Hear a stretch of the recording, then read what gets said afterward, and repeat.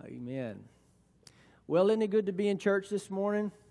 Yeah. Amen. Good to be in church and with the people of God in the house of God. And it's always so good to give this day to the Lord. It's the Lord's day, and it's good to start out the week being refreshed by worship and by the Word of God. I'm always here. I hardly ever miss a Sunday, and I'm glad to see you here this morning. Turn with me in your Bibles to John chapter 1, verse 35. I want to begin there this morning.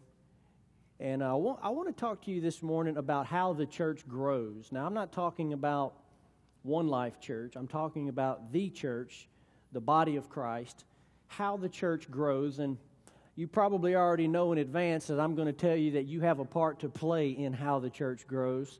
It's not just miraculous. Of course, it is supernatural and God's involved. But, I want to know what our part is and concerning how the church grows. Amen. Don't you want to know your part? That's important. So we're going to start in John chapter 1, verse 35. And before we get there, I want to just bring you this thought because I remember growing up always hearing about the 12 disciples, which there were a lot more disciples than just 12, but, the 12 disciples that eventually became the 12 apostles. I've always thought it was interesting because you think of this group of 12 men. These are like supposed to be the elite, believers of the time, right? And these are like Jesus' 12 helpers, his 12 partners, if you want to say it that way. They're with him everywhere he goes, helping him with everything he does. And I've often thought to myself, how did Jesus pick the 12? Did he hand select each one? Did he know them before they were born? Were they called to do this from the beginning of time? How did that happen that these 12 men found themselves surrounded by Jesus? Well, let's look at it. I want to show you at least a couple examples. John chapter 1, verse 35. John the Baptist, of course, has been preaching about the coming of Jesus for years at this point, letting everybody know. The Bible says he's preparing the way for Jesus to come. So he's been preaching, and finally Jesus shows up on the scene. So verse 35, it says, the next day, again, John was standing with two of his disciples. So notice John had disciples as well. He was standing with two of his disciples, and he looked at Jesus as he walked by, and he said, "Behold, the Lamb of God." And before this, a few verses before this, he makes a statement. He says, "Behold, the Lamb of God who takes away the sin of the world." Verse 37, the two disciples, those were John's disciples, the two disciples heard him say this, and they followed Jesus. Now, just a couple points that I want to make from this. First of all, this is the first time in Scripture that this revelation has ever come out that Jesus is the Lamb of God who takes away the sin of the world. Okay, that was not clearly laid out in the Old Testament. You couldn't have really, no one had made that connection that the lambs being sacrificed in the Old Testament correlated with the Son of God who would be slain for the sins of man. Now, you know that. If you're a believer, you know that as common knowledge. Jesus is the Lamb that was slain, takes away the sin of the world. You know that. Probably you've heard it a million times. But this is the first time that anybody had ever had that revelation. Jesus walks by, John sees him, and he says, "Behold, the Lamb of God who takes away the sin of the world." God showed him that. Just in that moment, he had a revelation, and God showed John the Baptist that. Now, John's whole ministry has been about promoting Jesus. His whole ministry had been about promoting the Messiah. Now, Jesus was living, actually, he and John were related. And so Jesus was living at the time when John's doing all of his preaching, but John didn't know that Jesus was the Messiah in the beginning. He's preaching about this one that's going to come after me. He didn't know it was Jesus. Being his cousin or related to him, he probably had, family meals with Jesus. He probably had played, sticks and stuff. I don't know. John was an odd character. I don't know if he played balls. He ate locusts and stuff, so I don't know. He may not have been a normal child, but if he was, then, he would have saw Jesus. He would have interacted. So his whole ministry has been about preaching about the Messiah, the one who's going to come and fulfill all the Old Testament prophecy. Then one day, he has this revelation that person he's been preaching about is Jesus. Can you imagine the shock that would have come to his mind of like, wait a minute, my cousin is the Messiah? That would have been hard for him to accept, but he's so overwhelmed with it. God showed him that. and he said, "Behold, the Lamb of God who takes away the sin of the world." And immediately his whole perspective about Jesus was changed. No longer is he just cousin Jesus. Now he's the Messiah, and he sees him in a whole different light. So John had given his life to this ministry. Now he's trained his disciples. He's got disciples that are following him. And so when he says, "Behold the Lamb of God," two of his disciples leave him and go follow Jesus. How do you think that made him feel? I mean, how would you feel? Wait a minute. I trained you. I taught you. I raised you up. And now all of a sudden I make this statement. You leave me and you go follow Jesus right on the spot. What am I, chopped liver? You know, he would have felt, kind of betrayed in a sense. But you would think he felt that way. But honestly, John didn't feel that way because John was perfectly fine. He'd been preparing them. He said, look, the more he increases, the more I must decrease. The more he's pushed into the front, the more I'm going to fade into the background. This isn't about me. This is what my whole ministry has been about, is this moment. If y'all want to leave me and follow him, go for it. I don't care. It doesn't bother me one bit. This man put the kingdom of God first. He put Jesus first. He put the call first, the mission first. It was not about him. Sadly, we don't see that a lot in people today. Most people would have been offended, but John didn't care. He didn't care if all his disciples left and went to follow Jesus. So, but notice, these two disciples heard him say this, and they followed him. Let's pick up in verse 40. One of the two who heard John speak and followed Jesus was Andrew, who was Simon Peter's brother. The other disciple, it doesn't tell us who it is, but if you study it, most theologians believe that it was John the Apostle, not John the Baptist, but John the Apostle. He had a disciple named John. So Andrew and John followed Jesus. It says one of the two who heard John speak and followed Jesus was Andrew, Simon Peter's brother. He first found his own brother Simon and said to him, "We have found the Messiah," which means Christ. And he brought him to Jesus. Jesus looked at him and said, "You are Simon, the son of John. You shall be called Cephas," which means Peter. Now think about this. So far, we have 3 disciples that are following Jesus that were not actually called by Jesus. In other words, Jesus did not go up to them and say, "Follow me." The first 2 are following him because of something they heard John say. Basically, John made a proclamation about Jesus, and so Andrew and the Apostle John followed Jesus. Jesus didn't look at them and say, "Come and follow me." He did that to other disciples, but he didn't do that to these 2. Then we have Peter, who is probably the most well-known disciple. Jesus did not call him. How did he get to Jesus? How did he become a disciple? Look at what it says. He was Andrew's brother. So he said he first went and found his own brother Simon and said to him, "We have found the Messiah," and he brought him to Jesus. Peter was brought to Jesus because of Andrew, because Andrew went to him. It was somebody that, of course, Peter trusted and knew. It was his brother. He went to him and he said, "Man, we have found the Messiah." They are Jewish people. They like all Jewish people, they were looking for the Messiah, to different degrees. Some people really looking, some people just kind of halfway looking, but they were Jewish people and they knew about the Messiah.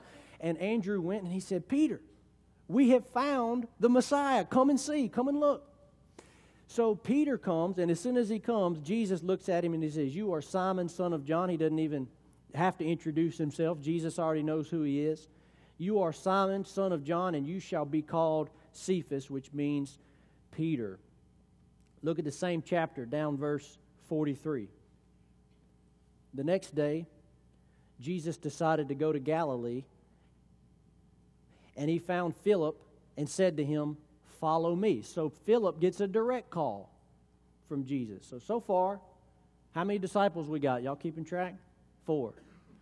3 of them were not called directly by Jesus. One of them was. It was Philip. So he finds Philip and he says, "Philip, follow me." Philip gets called directly. Then in verse 44, now Philip was from Bethsaida, the city of Andrew and Peter. And so Philip found Nathanael and said to him, "We have found him of whom Moses in the law and all the prophets wrote about. It's Jesus of Nazareth, the son of Joseph." Nathanael said to him, "Can anything good come out of Nazareth?" So Nathanael was a little bit of a racist. He's got to get saved and he's got to work on him because he's Can anything good come out of Nazareth? It'd be like maybe some of y'all say, I'm from Forest Hill area. It'd be like some of us say, man, can anything good come out of Glenmore? I mean, come on, it's... No, we love people from Glenmore. If you're from there, it's fine. But that's what look at how Nathanael's approach is. Philip comes and he said, hey, man, we found Jesus. He's from Nazareth. And he goes, Nazareth? Can anything good come out of Nazareth? Philip said, well, come and see. So Jesus saw Nathanael coming toward him and said of him, behold, an Israelite indeed, in whom there is no deceit. Nathanael said to him, how do you know me? Jesus answered, before Philip called you, wait a minute, before who called you? Philip. Philip brought Nathanael to Jesus. Before Philip called you, when you were under the fig tree, I saw you. And Nathanael answered him, Rabbi, you are the Son of God. You are the King of Israel. So now, where are we at now? 5? 5 disciples. 4 of the 5 were called by somebody else. Only one of the 5 so far was directly called by Jesus. Every other one, somebody went and found them and shared with them their experience and their testimony. They went up to them and said, look, we have found true life. We have found the Messiah. Would you just come and see? Even skeptics like Nathanael, who said, can't nothing good come out of Nazareth. He said, come and see.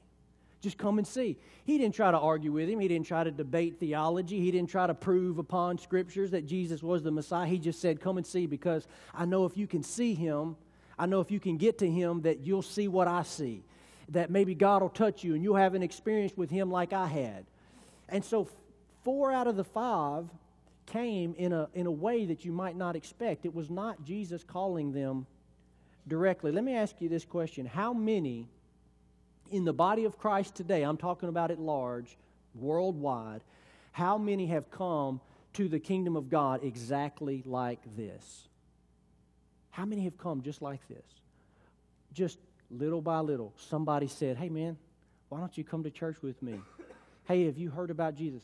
Somebody just shared with somebody they knew, a friend. Notice they're not going down the street finding strangers. I know that's kind of our mentality sometimes when we think about sharing the gospel, or it was back in the 80s, or the 90s, like you got to go out on the street and tell random people that you don't know about Jesus. Just go up to complete strangers and say, hey, do you know Jesus? If you died tonight, where would you go? Like, whoa, can you ask me how my day was first before we start talking about eternity?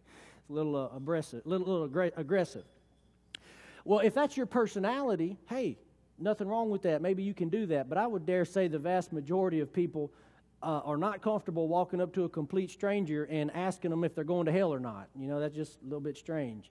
But if you do that, man, and God uses you to do that, great. But that's actually not what we see here, is it?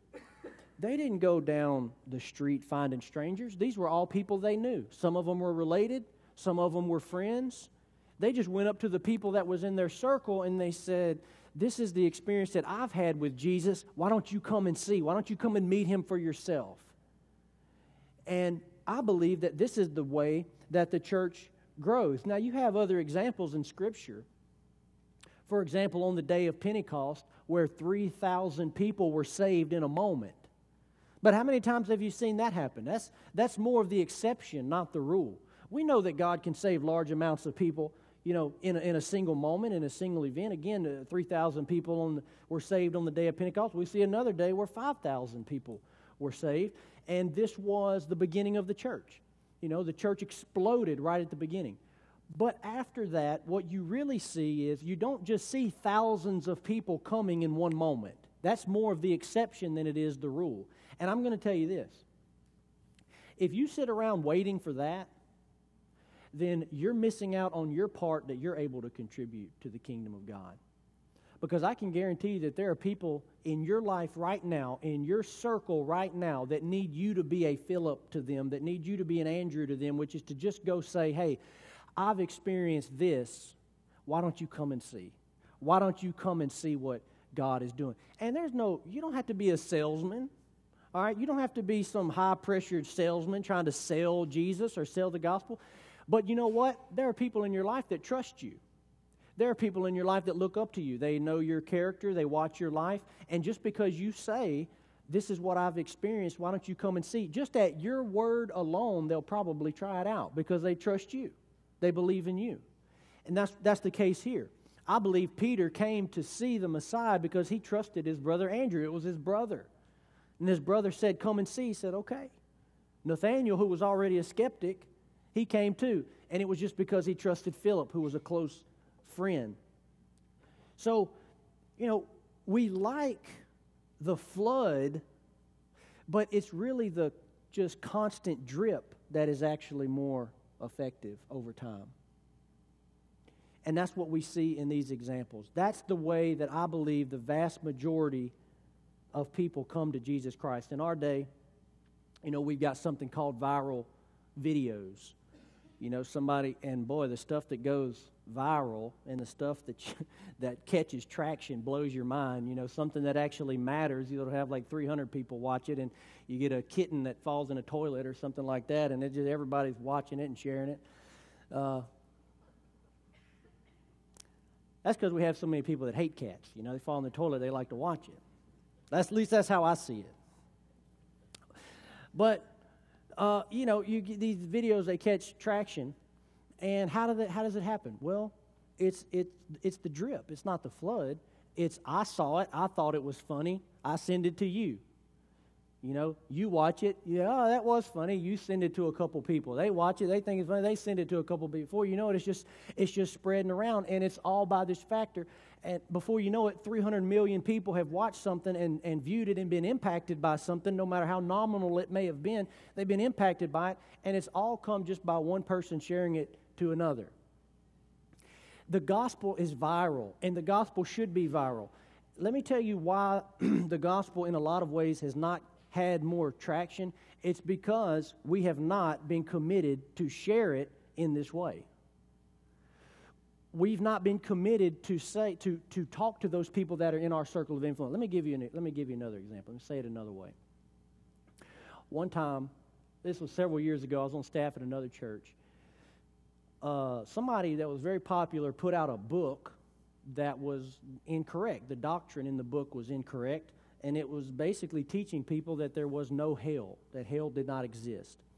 And somebody that I was discipling and working with, they came to me and they said, man, we got to do something about this. We got to write something. We got to put something out to show people that this isn't right, and we got to get the word out that this is wrong, this isn't right. And I remember having a conversation with him, and I said, we are called to influence those that are in our circle of influence from the platform that God has given you. At that time, and certainly now as well, God has not given me a national platform to speak on any kind of big subject. Now, I'm not going to go out and try to impact the world because I don't have that platform. But you know what? There are people that do have that platform, and they're the ones that are called to speak out on this, not me. I'm called to speak out in my circle of influence, and at that time, it might have just been 10 people that I was called to pull in and say, hey, look at this. This isn't right.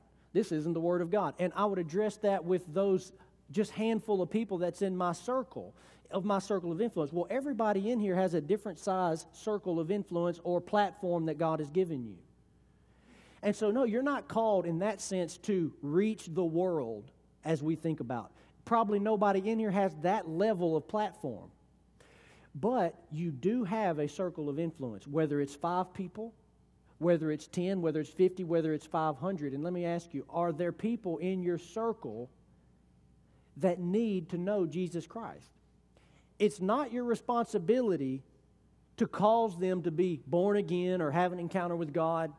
It's not your responsibility, but it is your responsibility to share with them what you've experienced. And if you're in this room this morning, I believe it's because you've experienced something. I don't know to what degree you've experienced it. I know I've had a powerful experience with God when I was a young man, and I've had several subsequent ones. I don't know if you're here because, well, you were just raised in church. I don't know if you're here because maybe you have some kind of sense of duty, like you have to be here. I don't know. But I do believe every person in this room is here because you've experienced something with God.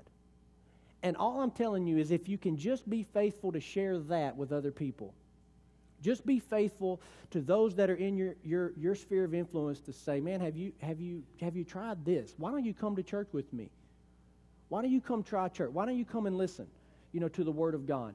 And then from there, if they say yes, then the rest is God. The rest is God's part.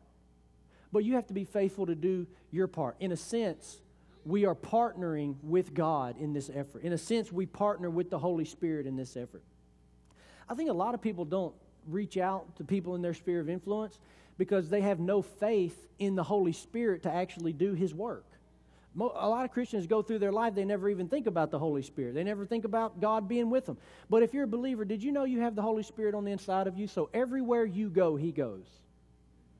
Everywhere you go, He goes. That means if you're at Walmart, if you're at work, if you are anywhere, the Holy Spirit is in you, and He's thinking about that person that you're interacting with. He's not just thinking about you.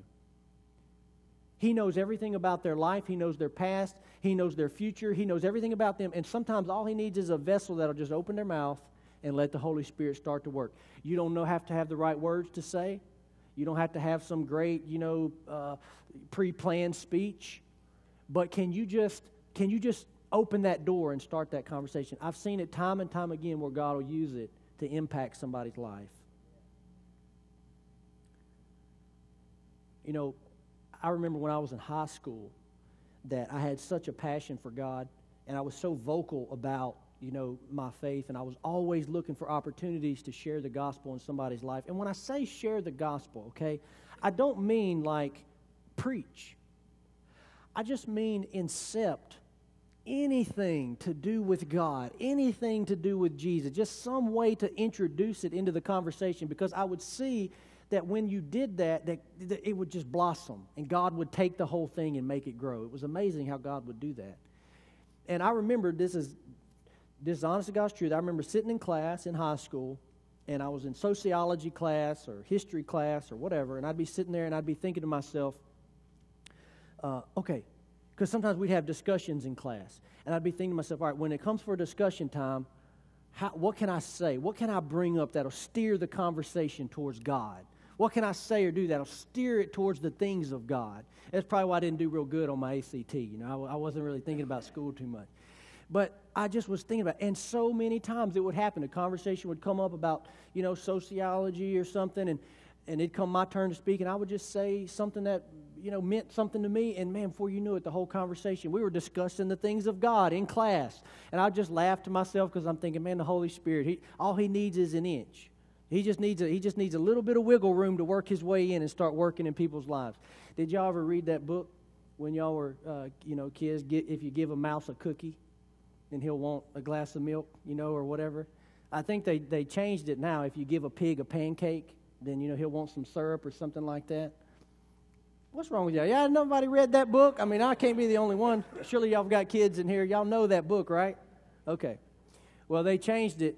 Now, if you give a pig a pancake, which I think is great, I like that one better. If you give a pig a pancake, he want some syrup too.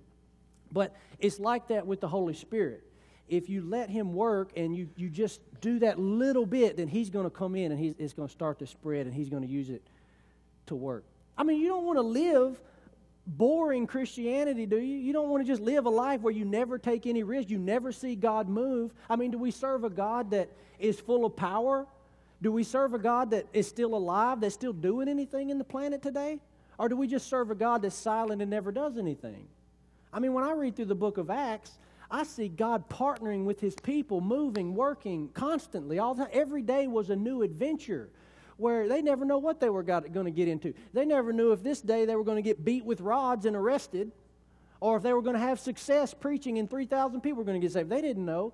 It was a new adventure every day working with God. And I'm telling you, so many believers have completely lost that, don't expect that, don't care about that. They just go through their day and I'm going to do my thing and live my life. It's all going to be over, and I'm going to retire, and then here comes the grave. Well, that's a lot to look forward to. Now, I think that Christianity is supposed to be a little bit more potent than what we might be experiencing sometimes. But I can tell you that we are the limiting factor because God has not changed. God is not changed. It's the same Holy Spirit, same power, same God. We are the limiting factor. Now, I'm going to tell you, I am not trying to transform you this morning, okay? If you walked in here one way, I'm under no illusion that you're going to walk out of here like a totally different person than you've been for the last 45 or 50 years. I get that. But what if you could just turn the dial just a little bit in the right direction? It's a sliding scale. You know, you got somebody over here that they're like a stone, just dead, and they don't ever do nothing. Then you got somebody over here that they're like John the Baptist, just bold and talking to strangers and all that. Okay, wherever you're at in that scale, I understand we're not going to transform you this morning, but could we just move the dial a little bit? If we just move the dial a little bit and every person and people start to wake up and go, yeah, maybe the Holy Spirit wants to work through me to work in people's lives, could that make a difference in your family, in your job, in your city, in the people that you're around? I guarantee you that it can, and it's something that you can grow in. Look at this, Acts chapter 2, verse 44. This is what you see in the early church. And all who believed were together and had all things in common, and they were selling their possessions and belongings and distributing the proceeds to all as any had need, and day by day, attending the temple together and breaking bread in their homes, they received their food with glad and generous hearts, praising God and having favor with all the people. And the Lord added to their number day by day those who were being saved. See, there was something about the early church that was contagious. It was daily. Now, I don't think it was daily because they were having church daily. I think it was daily because people were doing what I'm talking about this morning daily. People were reaching other people daily. It was happening on a daily basis. What happens when the church does not do this? What happens when the church does not reach out with a little bit of passion and a little bit of fire like we're talking about this morning? Well, first of all, the church stagnates. You ever seen a stagnant pool of water? Where there's no flow coming in, there's no flow going out, it's just a pond or a pool of water that just stagnates. It just begins to get nasty and it begins to get, gross. There's no, true life-giving element to it. And that's what happens to the church when we don't give out of what's being poured into us, what's been done to us. We become like a stagnant pool of water. We become dead. There's no life. And you can see this in the church at large in a lot of ways. What happens also? What's another thing that happens? Well, we become like the Pharisees. If you read through the Scripture, there's this group of people that Jesus was always talking about called the Pharisees, and they were very religious, and they had a lot of religious activities that they did, and they actually knew the Word of God really well. As far as knowing the Bible, they probably knew it better than just about anybody else. But they did not have the heart of God, and they lost that fire, they lost that passion that they should have had, so they were actually doing more harm than good. Did you know it's not called the Pharisees, but we have people in the body of Christ, we have churches today that are just like the Pharisees. They know the Bible, they do all the religious duties, but there's no life on the inside of them. And it actually does more harm than good, I believe. It actually does more harm than good. We need to take the gospel and what we've experienced with God and make it part of our normal life. It doesn't need to be over here in this separate category. Okay? If you can take what God has done in your life and put it over here in this separate category, there might be a problem. And what I mean by that is, it's like over here, we've got work, family, our hobbies, and our friends, and God's really no part of it whatsoever. But then there's one little category way over here. Occasionally we'll go and jump over here and take part in this little category where God is at, and then we'll jump back to this category over here. God, that is not the type of relationship that God wants to have with His people.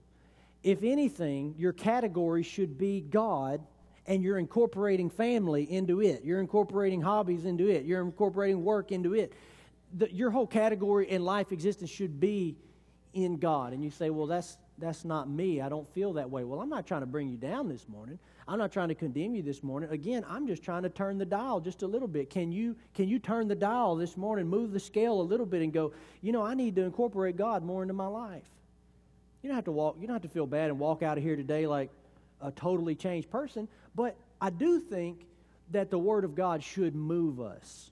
There's something wrong if every time we hear the Word of God, we leave with just our mind going, that was good, but it really has no effect at all on daily application.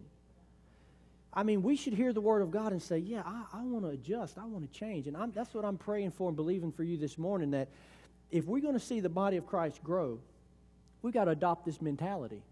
And I want to challenge you with this too. Life is so short. Life is so short, and it's going to be over like that. And all the stuff that we've spent working for and trying to build and trying to do, it's just going to disappear. It's going to burn up. It's not really going to mean a lot in a lot of ways. But what's going to stand and what's going to last, when you cross over into eternity and you look back on your life, there's going to be so much that you go, I really wish I had given more time to God. I really wish I had lived more for God, because now I see the importance of it. I see the importance of eternity and other people's eternity. The challenge is living every day with that perspective. The challenge is living every day with that eternal perspective, going, wait a minute, do I really need to sacrifice everything so that I can have some stuff? Or do I need to be living for God? Because sometimes they conflict. And sometimes decisions in our life conflict. And when you have this perspective, you can go, wait a minute, I'm not going to be here forever. I'm actually just passing through here. And I'm on my way somewhere else. When you've been in eternity for 10,000 years, are you even going to be able to remember the 80 or 90 that you were here? It's going to be so hard to remember. I mean, I've kind of thought how it would be funny, somebody from your past here on earth coming up to you in heaven. Hey, you remember when we were back on earth at one time, we were fishing or something like that? And you say, no, I can't even remember it. It's been 10,000 years ago. Man, I don't even hardly remember that. And I believe that's how it's going to be. It's just, and so, but now when you're here, it's like this is all we have. This is everything. And you put all the focus there. But the Bible teaches us to live with an eternal perspective. The Bible teaches us to live with eternity in view and in mind, and it actually should have an impact on what you do each day. I believe that. I believe it should impact the decisions you make. It should have such an impact on you that things you would have done, you didn't do. Decisions you would have made, you didn't make. I believe that. I believe it should have that level of impact on you. It does not need to be just a passing thought that has no impact on your daily decisions. That is not right. That's not what we see in the Bible. It should impact the decisions that you make. That's what we see in Scripture. Amen. Praise God. Let's stand on our feet this morning.